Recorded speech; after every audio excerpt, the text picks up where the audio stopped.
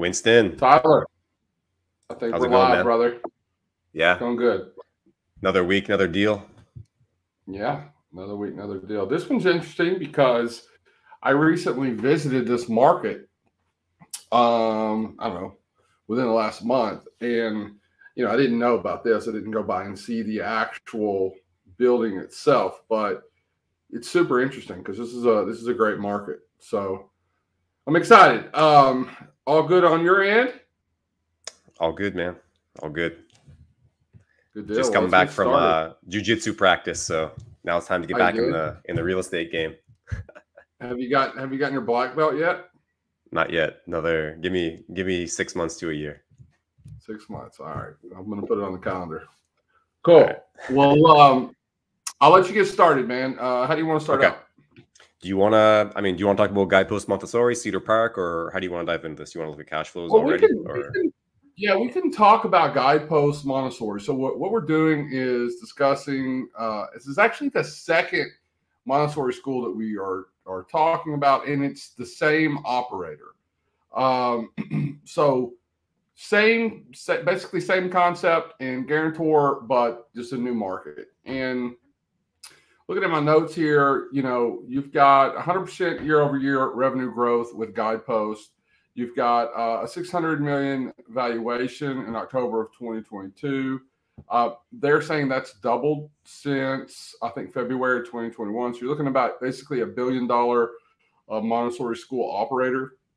They operate over 100 Montessori schools, both in the U.S. and abroad. So this is a large operator, right? I mean, they know what they're doing.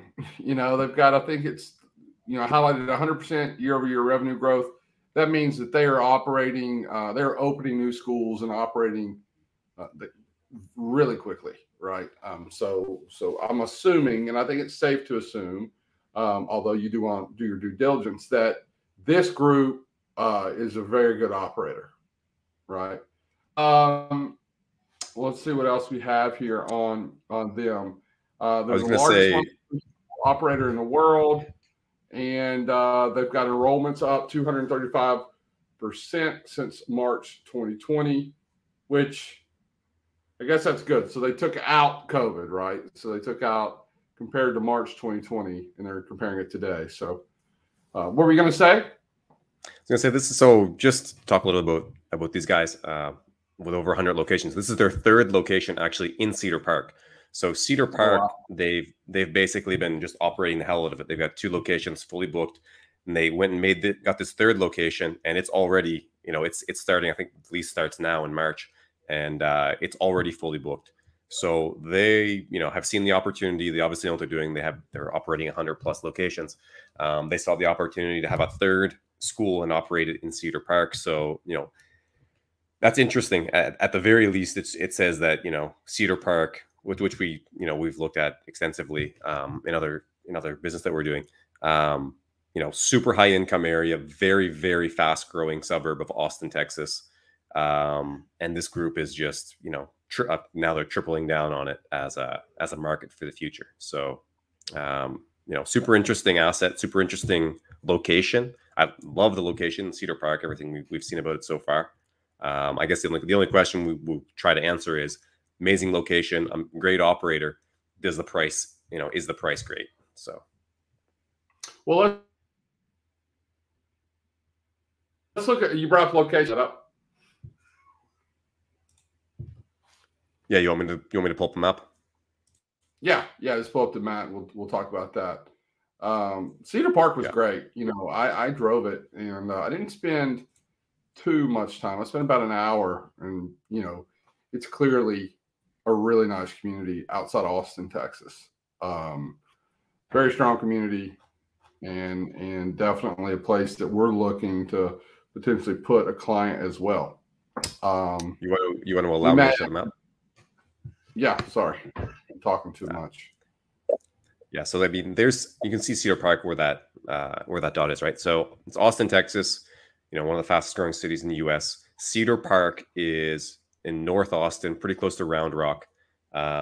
you've got Round Rock, Leander, Cedar Park. This whole area here is extremely high income. I think Cedar Park is in that $150,000 to $200,000 a year range for median household income. So, very wealthy community, extremely fast growth. Land is very expensive. Real estate's very expensive. So, of course, this asset is going to be, more expensive, than a lot of other places. But I mean, we'll dig into that. Do you want to talk about Cedar Park at all anymore, Winston? Some of maybe.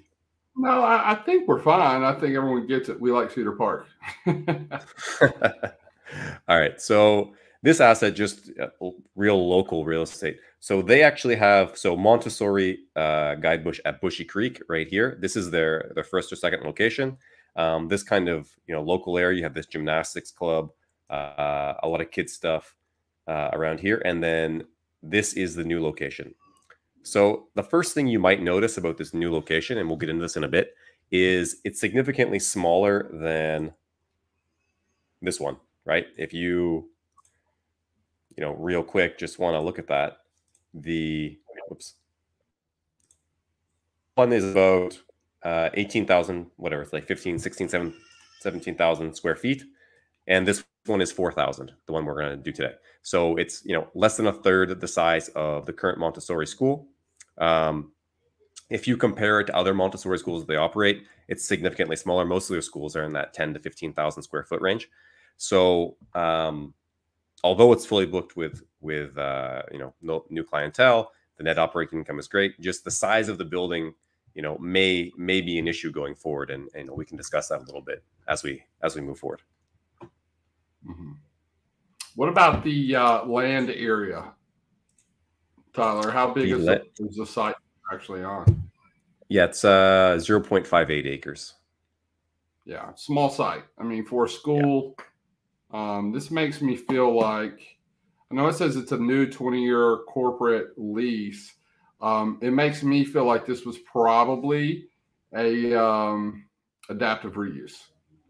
It's kind of how I feel. I don't imagine they cannot have that much parking. You got a 4,000 square foot building on here. I would say, I don't know, I have not looked at this, but I would argue their parking is probably 20 to 25 max, I would assume, on such a small lot. You're right. It's an adaptive reuse. I don't have the year the original building was built, but it's an adaptive reuse end of last year. So I think they basically just were having major success in the school just down the road, and then opened this one up, just up the street, so they can continue to fill. Or probably they were overflowing with students, and they needed another location to continue. But yeah, basically, so let's get into the cash flows. So this school, like I said, lease is starting now. It's a 20-year lease. They have 4 5-year options. So if they want to, they basically have this under contract for the next 40 years. It is guaranteed by this 100+ location operator. So, that's a pretty strong guarantee. There's $290,000 in net operating income year one, and they're trying to sell this at a 6.35 cap. So just quickly to put that into perspective, a 6.35 cap, the last Guidepost Montessori we looked at in Florida, they were selling it at a 7 cap. So they're giving this one a pretty big premium versus the other one we're looking at in Florida, which is also a great community. But they're giving this, a large premium over another offering that they have. So just keep that in mind, just as a specific comparable sale. Yeah, Tyler, I want to comment on that. I think that's probably going to be a signal to the market that it's in right outside of Austin, being a very, very attractive market, right? The market does matter. So just because one's trading at, a 7 cap in Florida doesn't necessarily mean that same asset will trade at the same cap rate in Texas, right?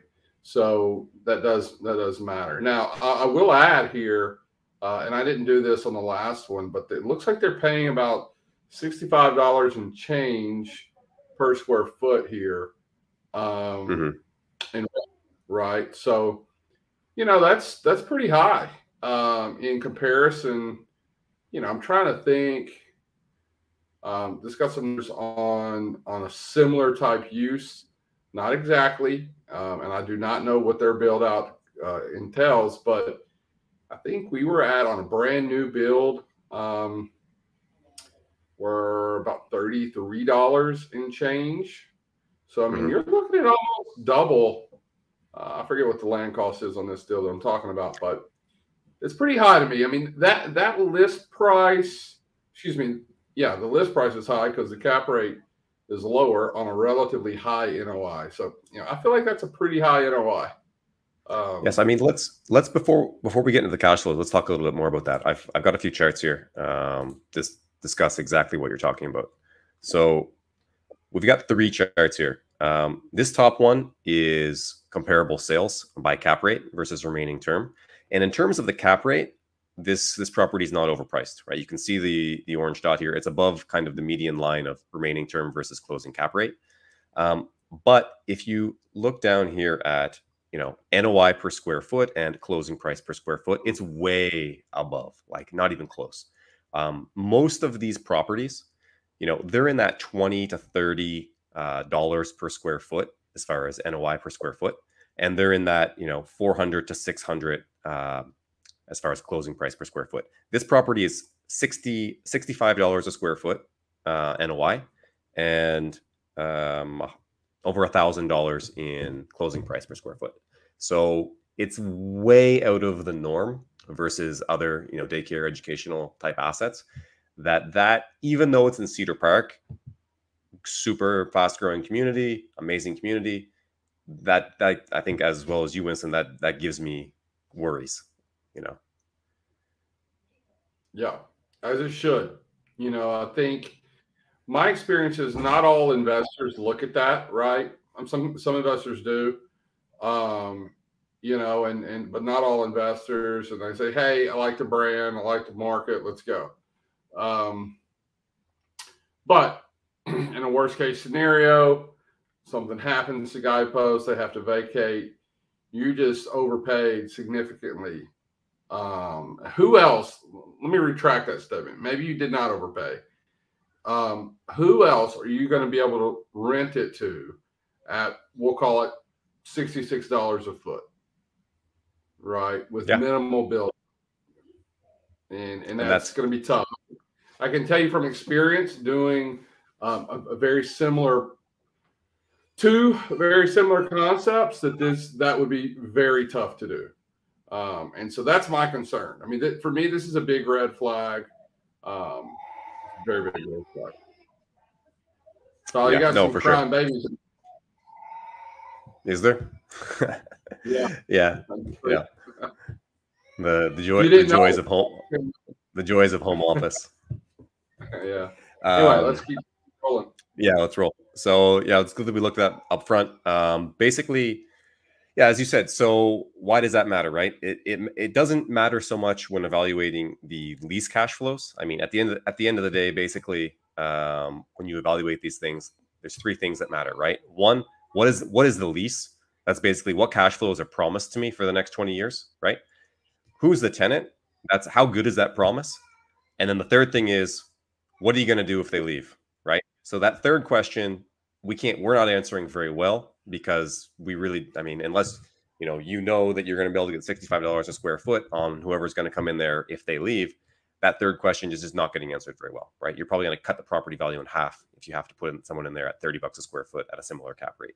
So, is it worth a risk? Maybe, maybe not. But we definitely have to evaluate that risk and include it in the way we analyze this investment.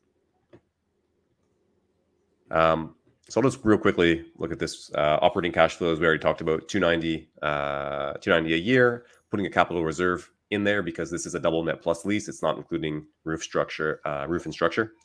The rents are increasing 2% a year, which is good.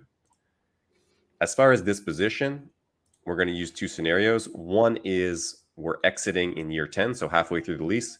We exit in year 10. We sell it at a 6.85 exit cap, which is 50 basis points above what they're asking to go in.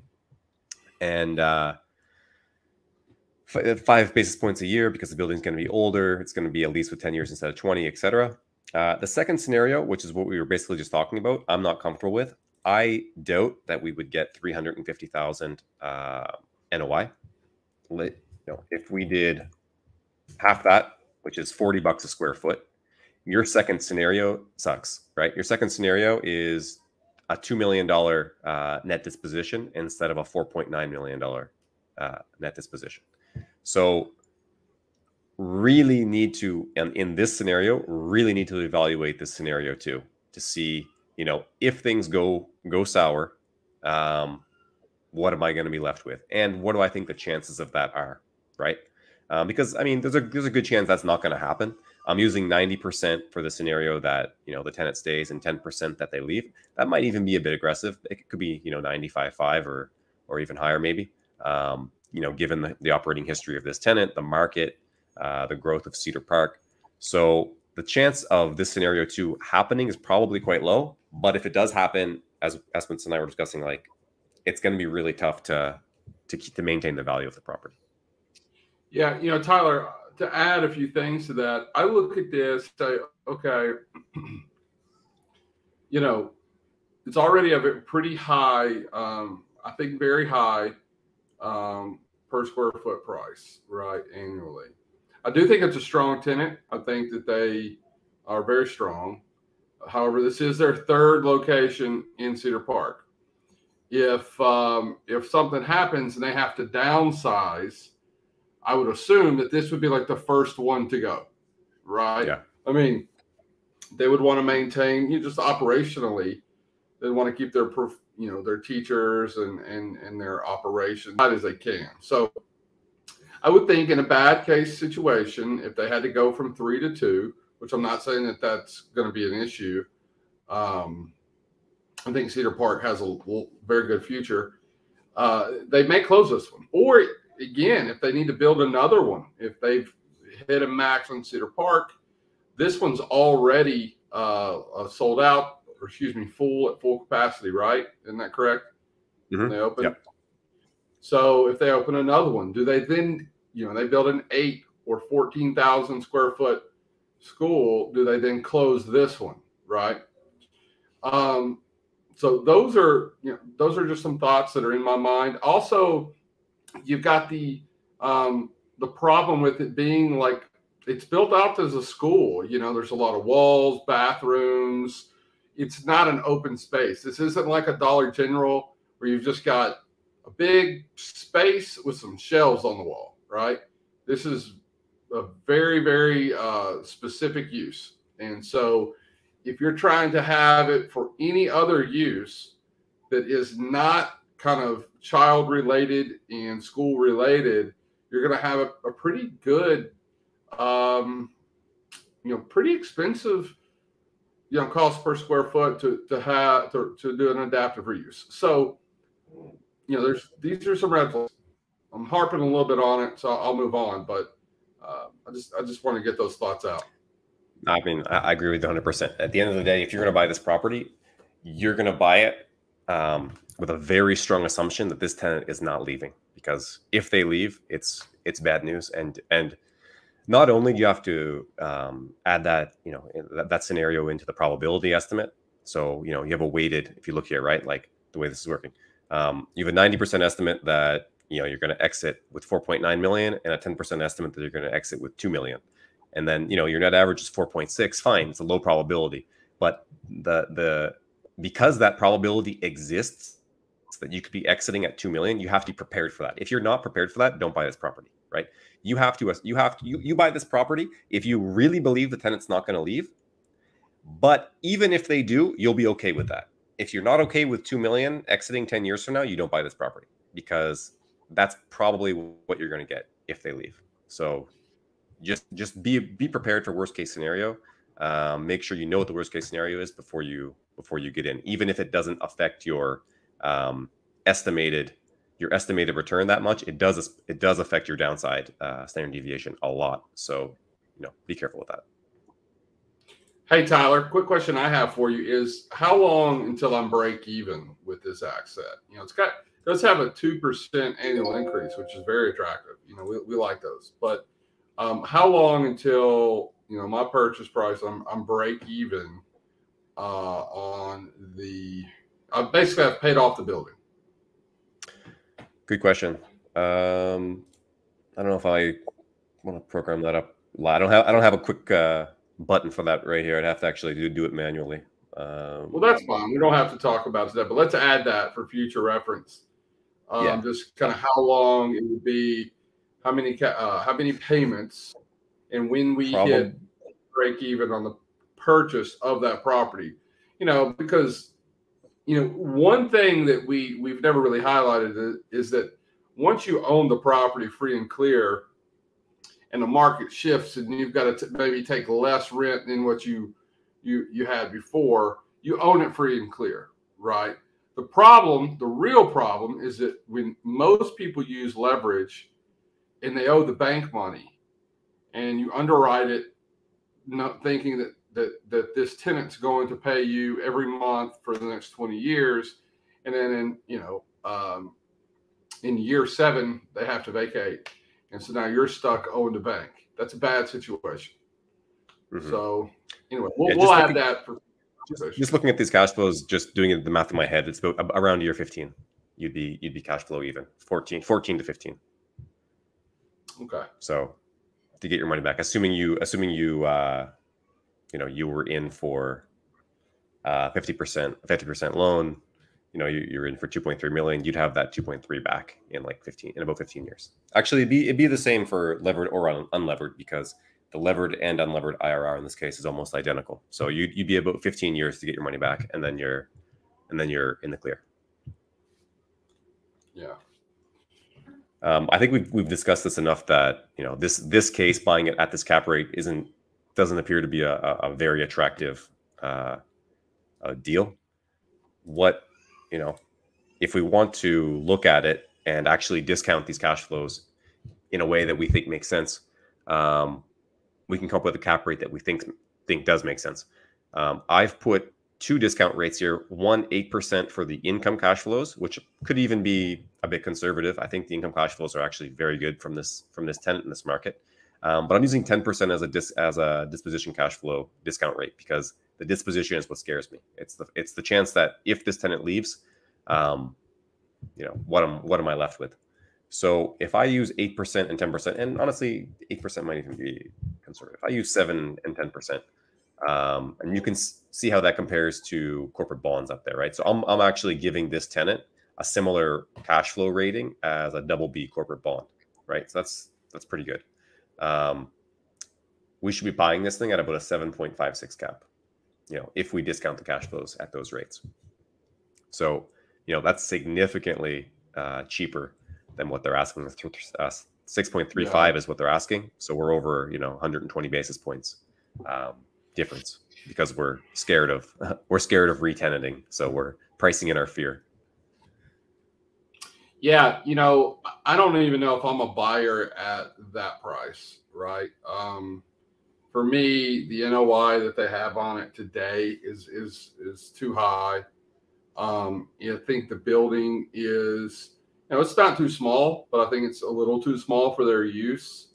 The size of the property, which is only 0.58 acres, is very small. I mean, it's hard to even get a QSR on that property, something like that. You may be able to get one of the new just drive-through only type concepts on there, but you've got a really small land area. I'm not 100% sure where it's located, if it's even in a retail area, but I'm not a buyer on this one. When I first thought about it, I thought, yeah, this is great. Cedar Park, great brand, great operating company. But I think the NOI is too high, and I think the land's too small, and I don't like. This wasn't a build to suit for them, and it's showing in the numbers. So that's where I'm at, man. And I think that you said what? I say, what would you pay for it? You pay if it was $100,000, you'd buy it. Good point. I think in this case, I'd have to be at like an 8.5 cap right? So I'm not even in the conversation with them at a, going to 8.5 from a 6 and 3.5. And the reason why I'm saying 8.5, it has nothing to do with the market. The market's great, but I feel like all the upside of the market is being captured right now. I don't think that the upside is there, right? So if I could pay 8.5 cap on 290,000 NOI, then okay, fine, 290 NOI, but I got it at a high cap rate. What can I do in the future? Will cap rates compress or whatever? What can I do to improve it to then resell it at a lower cap rate? That's really hard to do in net lease investing. It's not it's not common. It happened during COVID, but it's not common. So that's why I'm saying I'm not really a buyer on this. I think the risk is greater than the reward, because yeah, I'd buy for 100K, but at 8.5 cap, we're still looking at probably 3 million, right? And I don't know, man, 3 million for a company who's clearly this isn't their prototype and have very, very, very limited reuses. That's tough. I don't think I can't get comfortable with it. It's tough to eat that downside risk. Yeah. Well, I just add, who could buy this is someone who could lose a couple $1 million, right? So, I think on one of the next videos we do, I should do a Monte Carlo analysis and look at the return as a distribution rather than a point estimate, right? So we talk about, what's the expected return on this asset? It looks okay, but that doesn't show us exactly how much is the downside risk, right? So if you have, hundreds of millions of dollars, and this is just one property that you own, and you like the property, you think it won't go under, but you're willing and able to take that downside where you have to sell it at 2 million after paying 5 million for it. That's an investor that can take this. If you're a smaller investor, you've maybe got 5 million, 10 million bucks or less, and this would kill you if this happened. Then you get into the conversation we're having right now, where even at an 8.5 cap, it's not that nice, so really, when you have situations like this where there's a real possibility of a big downside, it's really just about how big is your bankroll in comparison to the, where does this fit into your portfolio? How big is your bankroll in comparison to this asset? And can you eat that loss should it happen, right? It's like the old poker player, like never play with all your chips, even if you're positive, you have to play with 1% of your chips or whatever. Yeah, good point, and totally relevant. I think there is a buyer for this. There is a buyer for it, but it's not me. Yeah, me either. All right. That was good. That was a good conversation. I think there was a lot to unpack there, I think, for this one, because it's very attractive on the surface. So anything else you want to add? That's it, man. Well, cool. Well, appreciate it. If anyone out there is interested in learning more about single tenant net leases or single tenant net lease investing, give us a shout. We're happy to discuss it at any time. Thanks, Tyler. I'll talk to you next week. All right. Cheers, Winston. Cheers.